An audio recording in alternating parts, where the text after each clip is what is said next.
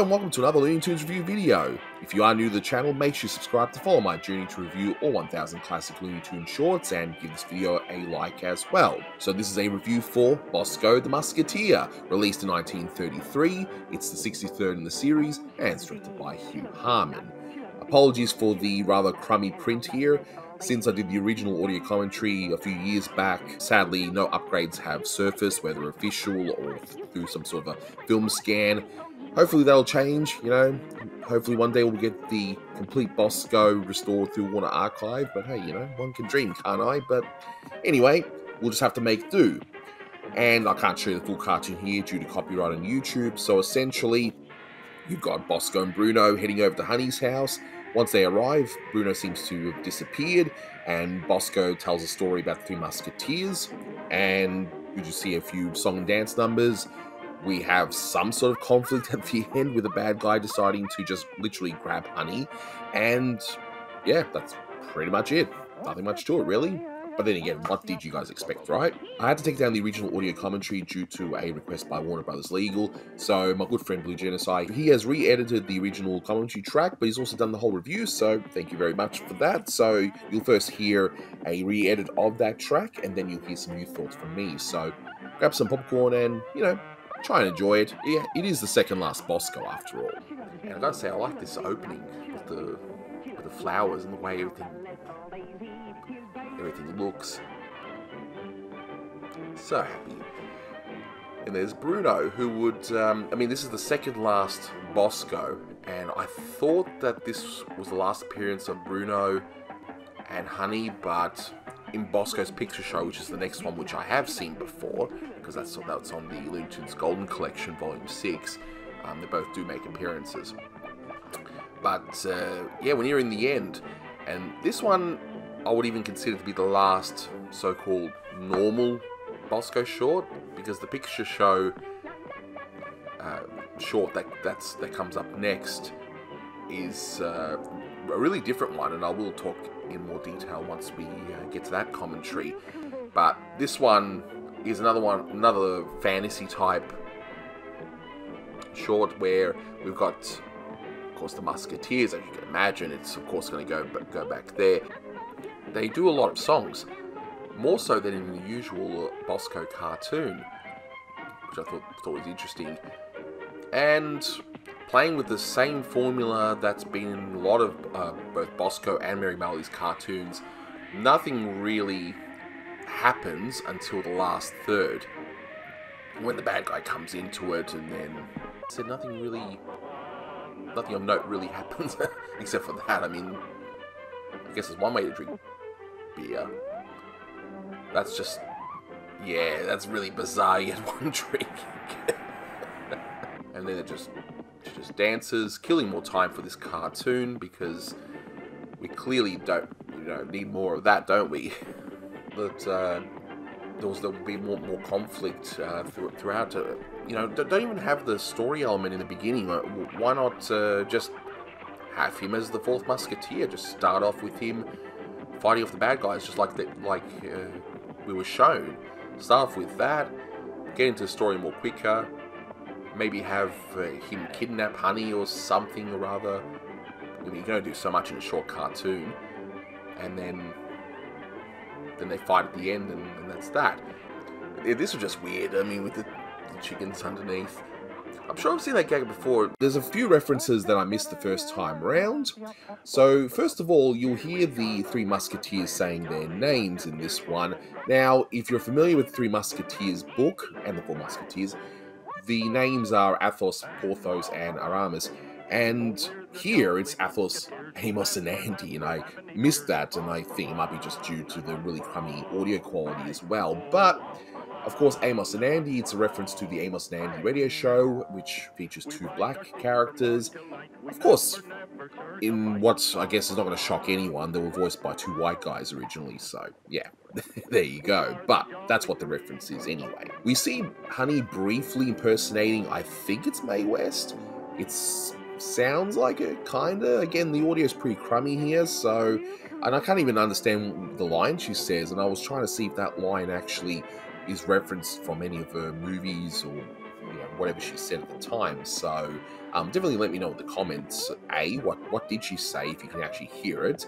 And I'm sure you can find this short somewhere if you look really hard enough. Okay, I just can't share it here. But the animation is kind of weird, where she becomes a little bit top-heavy. It's truly bizarre what these animators have to do sometimes to do these cheap gags. But anyway, so there are a few more references. So at the end of the short, you do hear, just barely in this crummy print, "Was you there, Charlie?" And I've since learned that that is actually a reference to a radio character played by Jack Pearl, and I'll had a look into that, and I was trying to figure out, that's got to mean something, and it took me a while, and yeah, eventually I found the reference right there. And there's probably so many obscure radio references in these old Boskos, where even some of the experts in old-time radio, because I'm not one of those, but I'm sure there's even some that would hear certain lines and have no idea, and then by sheer fluke eventually discover it. But in this case, at least there is an answer. And speaking of answers, I was wondering what that 3.2% is on that alcohol bottle, and it turns out that was a reference to Prohibition, and the 3.2% was an amendment to the Volstead Act, which was basically the act, that banned alcohol, and hence the prohibition. And the amendment was allowing, light beer with 3.2% alcohol by volume. That's what that number references. Keep in mind that while Prohibition effectively ended in December of 33 with the repeal of the 18th Amendment, and as I understand, that's the only amendment in the US Constitution that's been repealed, but, those more knowledgeable and actually, live in the US can correct me if I'm wrong there, but as I understand it, that's the only amendment that has been repealed. But this short came out before that, so effectively the Volstead Act was still in force, but I think it was more a case of, whatever. Let's just start drinking again. So, I mean, the whole Prohibition thing is just fascinating, really. It's something that I really would like to learn more about. And we get some repeated animation, which I'm sure my good friend Blue Genocide loves re-editing this sort of stuff, but let's go through them. There's only a few that I could see. So some of the animation of the Musketeers singing, you can see the redone animation from Three's a Crowd. And the whole thing with Bruno frolicking and looking at the tree with interest, that comes from Bosco's Woodland Days. And the animation of Honey dancing comes from Bosko in person. So, yeah, it's just one of those cost-cutting things, and I'm pretty sure that the audience members weren't pedantic at the time, going, "Wait a minute, I saw that repeated animation before. Boo, I want my nickel back." But no. It's fine. It's fine. It's just interesting to find this sort of thing when it comes to, well, especially these early Boskos. And, in terms of music, and, I was having a look to see if any of the songs that were done were original tracks, and turns out that it seems to be all original. I can't seem to find any information whether these tracks actually come from somewhere, except for one.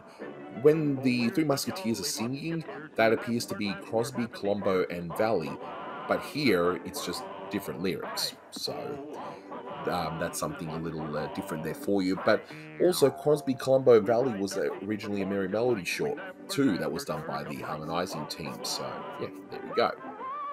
But speaking of music, this is actually probably the biggest highlight for me. It's a very catchy sort of thing. Listening to all this music, original or not, it's definitely the highlight here, and a lot of the dance animation as well. I mean, the story is paper thin. I mean, again, what do you expect? It is a Bosko short.